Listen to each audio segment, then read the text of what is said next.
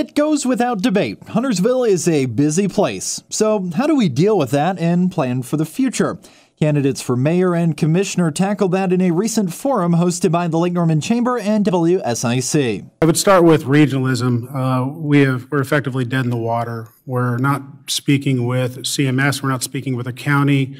We have isolated ourselves from the state, our local state legislators. Former Huntersville Commissioner Rob Kidwell is challenging incumbent Mayor John Annarella, who says the town is working with its partners already.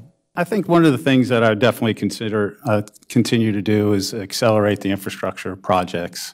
We have partnered very successfully with the state and the county to build Patterson Road, which is now going to bring about $100 million worth of commercial business to the town. Kidwell says success now is thanks to work of those who have served before. Huntersville has great potential, and we've done a lot of good things over the years, and that's because of past boards. And lately, it's just kind of slowed down, so it's time to get it back up and running. How to manage future development was a key topic for commissioner candidates as well. Realize that we're growing at a rate that's tremendous. Within 15 years, they say we're going to be at 100,000 people. We have to get ready with our infrastructure that has been lagging behind today. As we continue to build, I hear a lot of negativity from the community that we need to slow down.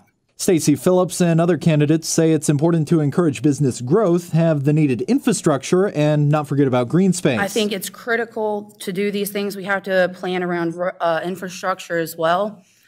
We're not going to grow as a town if we only build homes.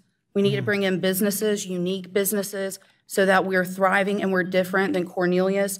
We're in competition with Concord, Cornelius Davidson, so we need to keep Huntersville unique. You can watch the forum in its entirety at WSICFM.com. I'm Chris Hoke, WSIC News.